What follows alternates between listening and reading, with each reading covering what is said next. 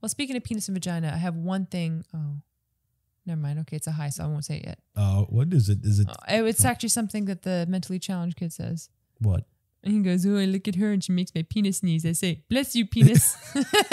He says that. You know what? Maybe I have two highs because that actually was funny. That was a funny line. God bless you. Thank you. No, not you, stupid. When my penis sneezes, I say, God bless you. God bless you, penis. Well, he actually has another one, too, that I just watched when you watched one of the previews. I was like, oh, I didn't write that down, but that was good. What was it? Oh, when the girlfriend character comes to confront J-Lo and she slits her wrist and he's like, you need the Band-Aids. Brian's probably and the only... you know who he's channeling? Who? Oh, it's so obvious now. Who? You need some Band-Aids. I like pita. Pita. Oh, Fucking, he's doing Michael Keaton from Multiple Cities? Yeah. I like pizza. I like it. We're gonna need a cage.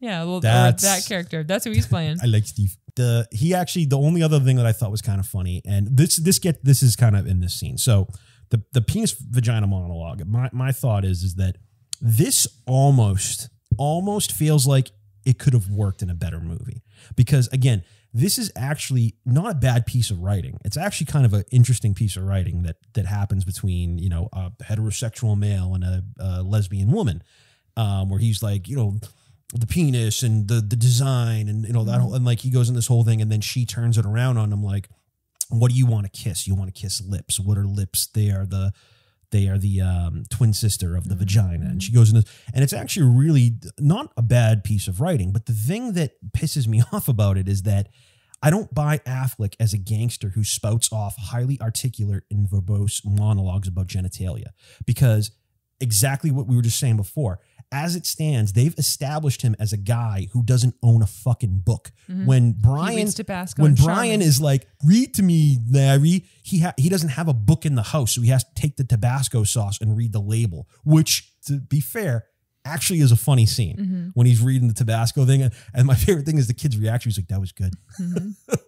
For well over a century, the adventurous flavor of Tabasco sauce has fired up generations of thrill seekers.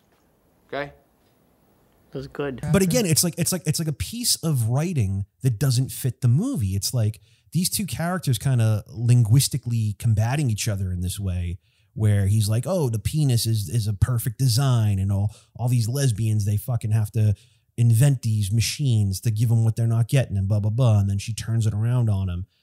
And the whole time she's like doing this sexy yoga and like, you know, hot pants. Like it almost feels like it belongs. I don't think she's trying to make it sexy. I think it's just that it's like she's J-Lo, so she just... I think they're absolutely trying to make this sexy. There's no... But it's also J-Lo. It's like she's actually just doing yoga, but she's J-Lo with her J-Lo body. Right, so but it's this is the whole It sexual... doesn't take much for you to look at it and take it as sexual, because she has like a very curvaceous body. She could be eating chicken during the scene. Like they purposely picked her to be doing yoga in the moonlight. Fine. Like but it's I'm supposed to be saying sexy. From her, to be fair, I don't think she had to try too hard to make it right, sexy. I understand.